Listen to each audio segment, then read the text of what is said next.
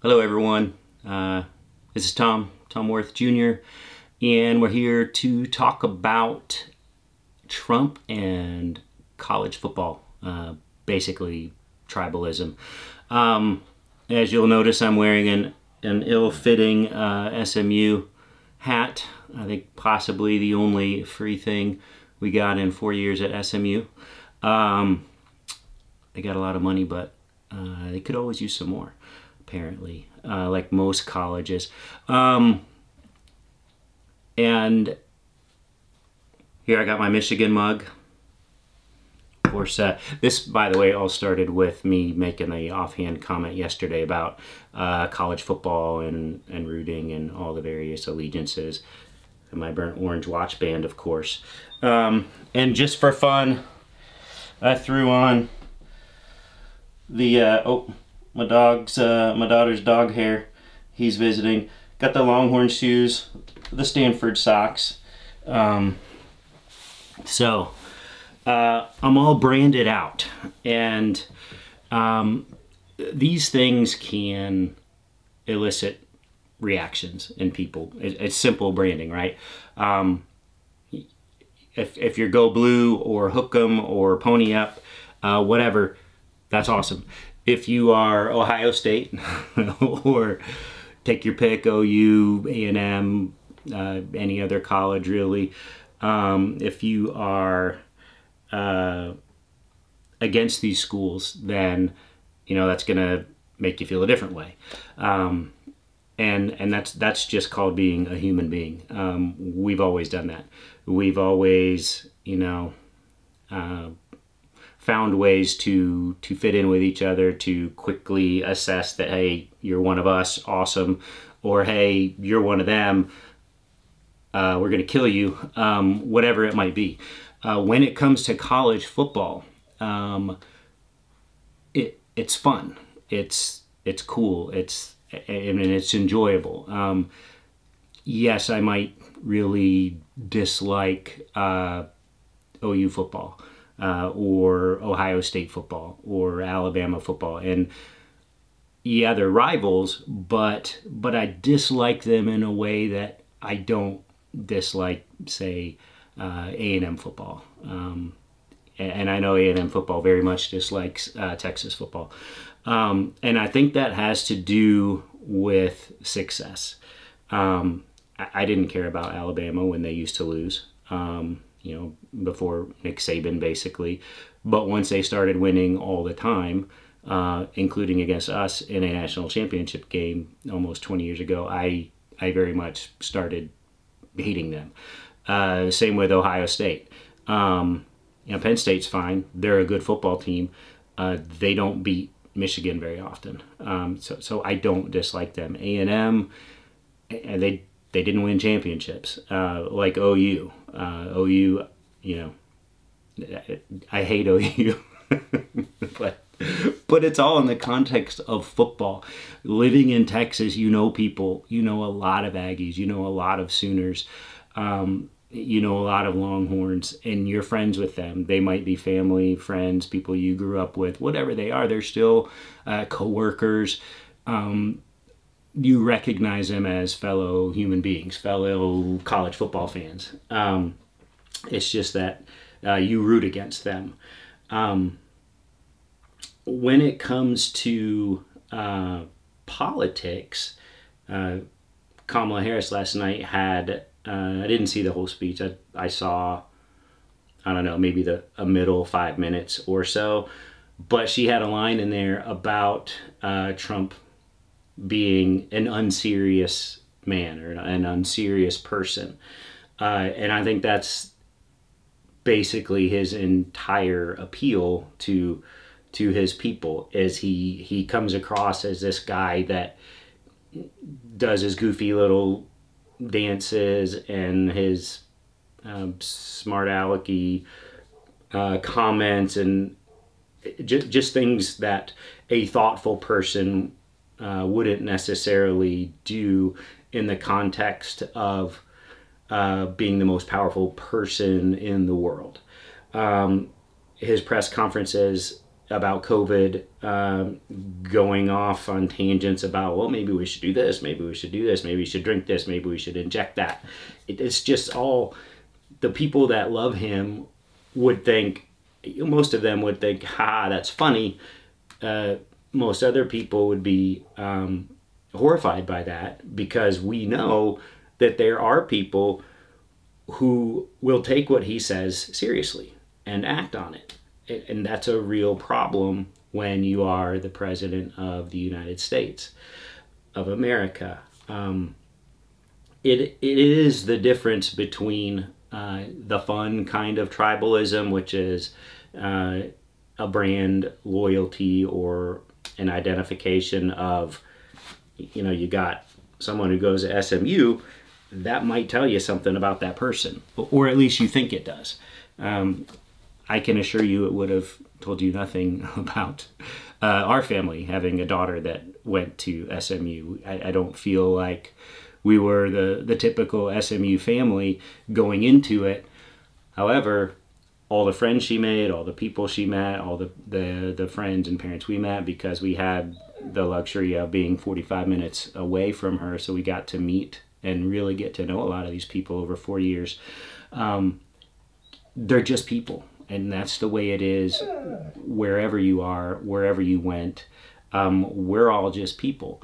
But in something as consequential as the Oval Office, you have to be able to take things seriously. More importantly, you have to be able to act outside of yourself. So this is a key difference of the tribalism in the college football thing that I was mentioning. It has some similarities in that we can identify with, you know, birds of a feather flocking together, but we also recognize that we're all part of something together, and Trump is not. He is in a tribe of one, and if you want to be a part of his tribe, great. Go be a part of his tribe. His tribe has one king. It is him. The purpose of the tribe is to glorify that king and to enable that king and defend that king in the face of all reality. That is a key difference between the Trump cult of personality type tribe and the college football or normal tribal behavior that we're used to. Just my thoughts on this. I'm still going to have fun with college football, and we'll delve deeply into kind of the, well, heck, let's just get into it right now. I saw a comment by one of the funny guys on the old Comedy Central show, The Daily Show, with Jon Stewart. It wasn't Jon Stewart. It was the guy who would go around with a video crew to Trump rallies a few years ago and just kind of mock them and make fun of them. And more recently, he was talking to one of them, and when faced with, hey, what would you think about a guy that did or thought these things? And the Trump supporters would be, oh, that'd be terrible. And then he would say, well, actually, that's not what so-and-so did. That's actually what Trump did. And here's the evidence. And they would be stupefied. And you could do that on both sides. But a telling comment was when one of them was faced with the big reveal that it was actually something Trump said, and he said, what's your reaction to that?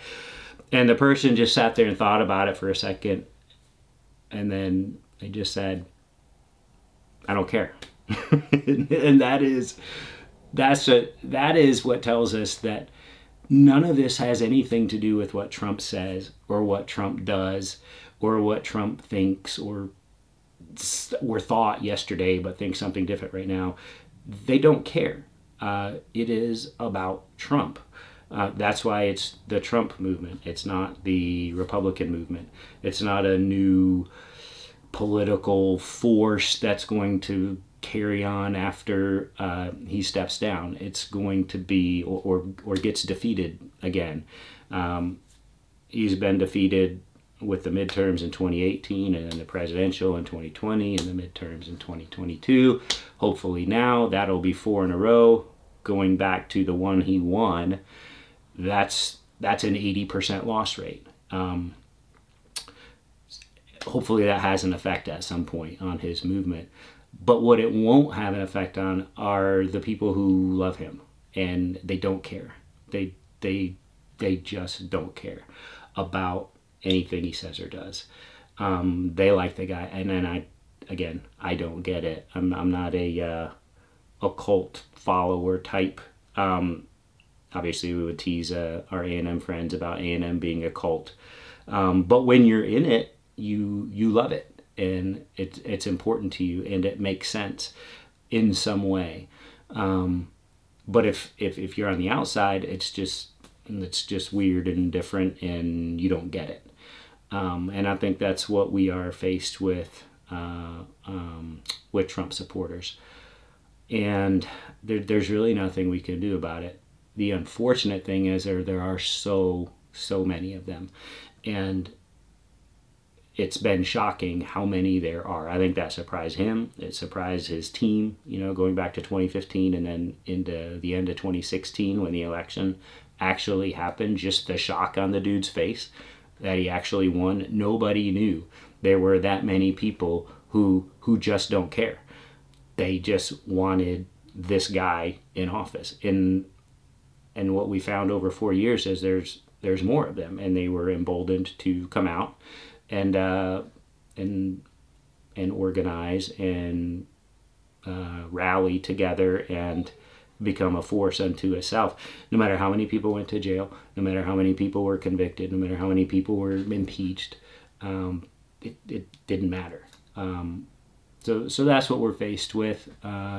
It's not a case of explaining to people something they don't know. That is what we're faced with these people who will support a person in the face of all evidence that they should not support the person. When the person is more important than their thoughts or their actions or their words in the political arena, that's just a recipe for a disaster. We've seen it throughout history. No need to invoke the evil, scary names. We all know who we're talking about. It happens. Again, it's what makes us human beings just as much as a hat or a shirt or a mug. Go blue. It's just what we are. So we have to get through it. We have to be a little discouraged that there are so many here in the United States in the year 2024, but there are, and they all have their own reasons, as misguided as they may be, or maybe they actually have legitimate reasons that are based in fact and logic, and they have a single issue, just like so many people do, and he's the only one that speaks to that issue. Those millions of people are out there too, and I guess, not I guess, that is fine. We all have what's important to us. But the more millions are the people that just, they don't understand what he's really trying to do here with democracy. And that's my problem. It is not policy. It is not Republican or Democrat or progressive or liberal or conservative. It's none of that. There is one guy who, if you are a white supremacist, that's your guy. Does that mean everyone who supports him is a white supremacist? No. But there's one guy. There is one guy who, if you fear all immigrants, anyone from a foreign country ever moving to this country again, that's your one guy. There's all these little niche destructive fears, and if you have any of them, you've got one guy, and it's Trump. That's the problem, because I don't care who you are, myself included, there's something I irrationally fear. And I may think I'm right on everything, including those things that I fear. But if the thing I fear the most, because I watch Fox TV all day, is a bunch of homeless, poor people from Central America trying to come into the United States, circumventing the legal process. If I watch Fox News all day, that's probably one of my biggest fears. As someone who lives in Texas and has lived here since 1978, I'm sorry, I don't fear that, and I I just don't. And also, I don't watch Fox News, so I think that is okay. Let's get into that another day too.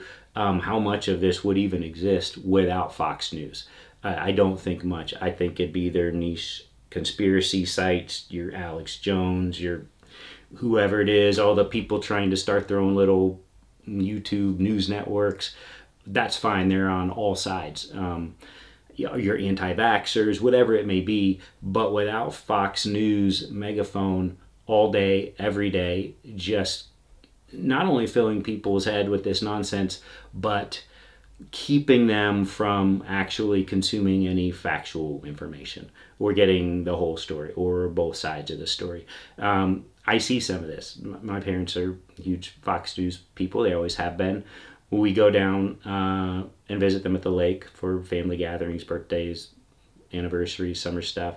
And they'll inevitably, my mom will inevitably show us awesome stuff on Fox News, and gosh, this isn't political, and aren't they so likable, and they just are talking sense here, and I don't see what the problem with this, and you're watching it and your mouth is agape, and you can't believe that not only are they watching this stuff all day every day, but that they actually think there's nothing wrong with it, that they think it's totally normal. And my dad can kind of read the room and realize nobody has any interest, and he'll want to turn it off.